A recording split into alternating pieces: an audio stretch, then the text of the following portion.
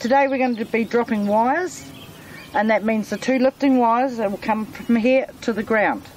Okay, so when you take them, you look at your wires, make sure they're on the correct side of your post before you drop them. I don't want them going over the post, otherwise they get muddled up. So you will take your top two wires, those two wires, bring down, look to your strainer, it's correct. Those two wires come to the side. Right, now we're going to go up. Right, you come to your next post, these two wires come down again, unhook them. It's not hooked up that way, that's fine. You cross to the post behind you and you will do both sides of the row, drop that wire down, check to the strainer, that's fine. Now I'm going to go to the next one.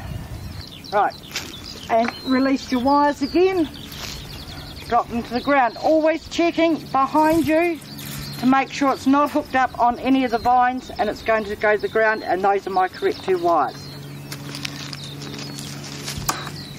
And do the same, and then carry on up the row. You understand? I do. Any questions? No. Good.